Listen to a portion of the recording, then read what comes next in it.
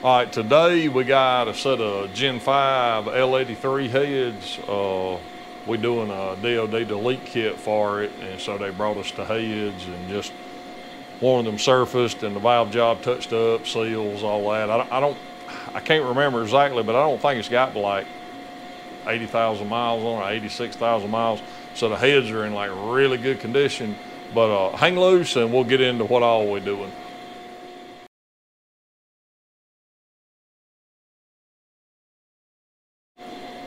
So Andrew has done touched up the seats in this head and got it mounted in the surfacer and indicated in, but I told him to just, he can film, he's gonna touch the seats up, and the seats are in really good condition.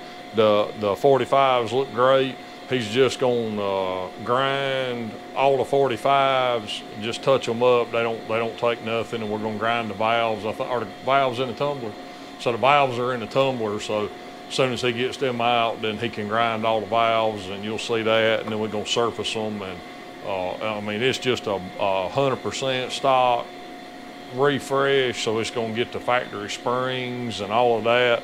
But I hear about, while we're talking about it, I hear all the time about seats chipping in these Gen 5 heads, and I just hadn't seen it, even on performance stuff. We done couple of Corvette engines that have been beat on, and I'm just not seeing it. So I don't know what that's about, but you know, they say it's a problem, but you know, maybe it's just not enough big cams and not enough spring pressure, and it's bouncing and beating the seats up. But anyway, Andrew's gonna take over, and he's gonna turn you around there where you can see, and he's gonna touch up those seats, and then we'll get this head going in the surfacer, and you can see that, and then he'll grind some valves.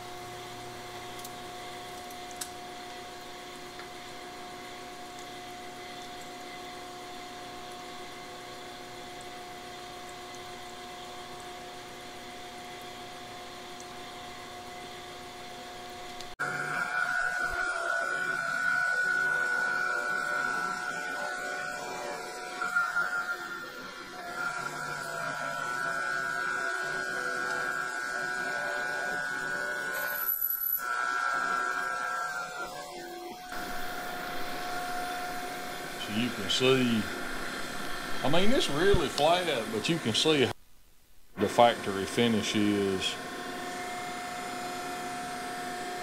and where the little high spots are and where they're not. But like this whole corner here is kind of laid down just a little bit, but I mean, I'm sure it ain't a thousandths or something, but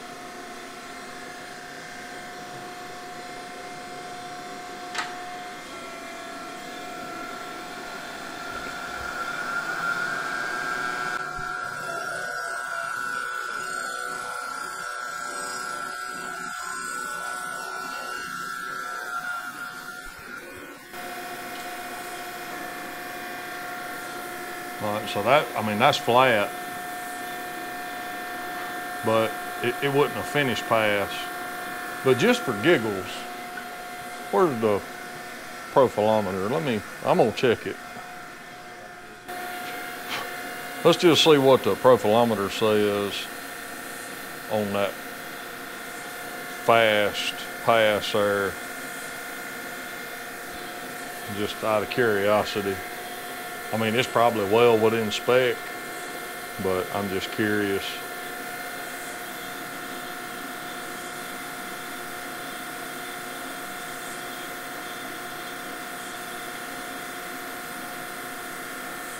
So I mean, that's a roughing pass, and I mean that's 32.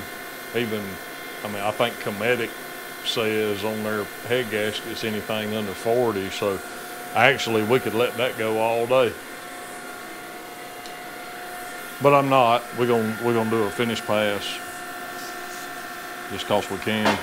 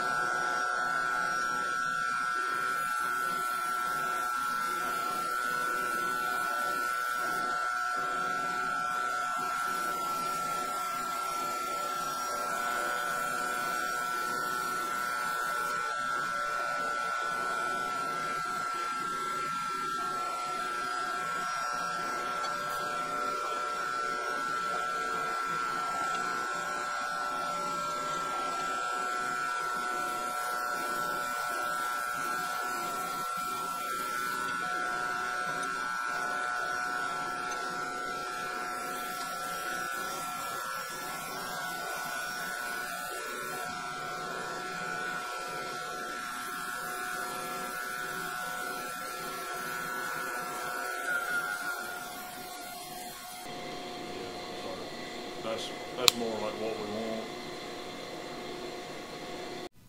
All right, so we're gonna pop. You know, everything's done. We're gonna pop these things together.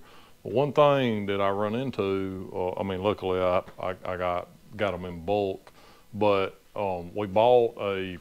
Come over here. We bought a headset. The customer wanted a full headset, and let me grab one.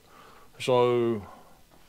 This is a Fail-Pro headset. There is no. Usually they got a part number on the bag. There is no part number. It's got this number here, but both bags have the same number, and then obviously we got exhaust and intake seals. But if you notice, this is what it should look like, and this is what it is. So if you take let me grab a spring. If you take a spring. And with this seal, it doesn't locate. It's the wrong size seal. And then this one, obviously, you know, it's bumped out, so it'll locate the bottom of the spring.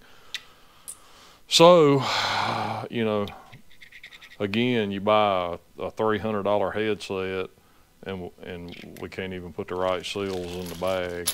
So, I don't know. And as far as I know, it's the exact same seals as a LS. So, I mean, they make millions of them every day. How they mess that up, I don't know the answer to. But luckily, I have these in bulk, so we'll just put my seals on.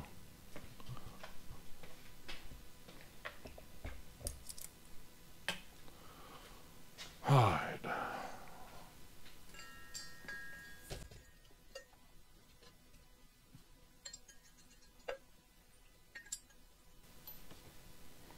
Like I say, other than that mess of carbon, man, these direct injection engines, they are horrific about carbon in the ports and on the back of the valves.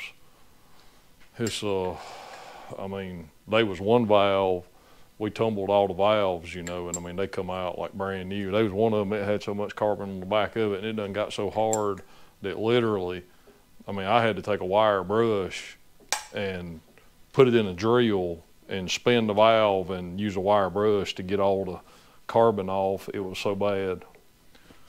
I don't understand it, but I know direct injection is supposed to be the better deal, but boy, it don't look like it.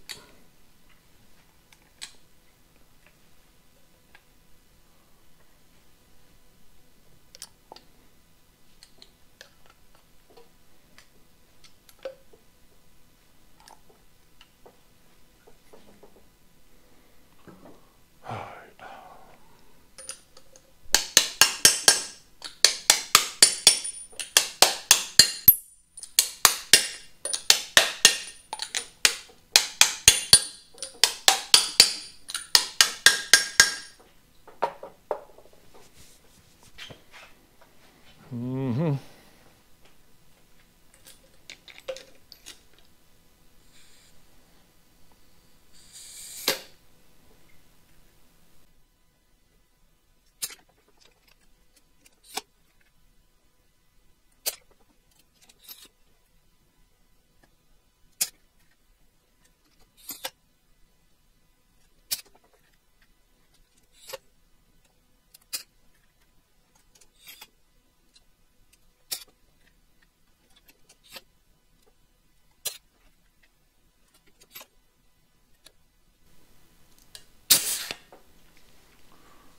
All right, I'm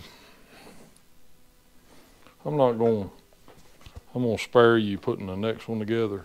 I mean, you've seen me put heads together before, but you know, again, it's just a basic little job. Andrew did 90% of it, and like I say, I mean, they turn out nice, but what was I gonna say? I don't know. So we'll be back on the LS9 tomorrow. We got the parts in for it. So the rod bearings come in. I think the squirters is supposed to be here tomorrow. So we should be able to get on that and get it knocked out. But I figured we ain't done any of these on camera, and we'll do some at some point. We'll do some hot rod ones and set up some big springs and stuff. But anyway, hope that was interesting. We'll catch you on the next one. Thanks so much.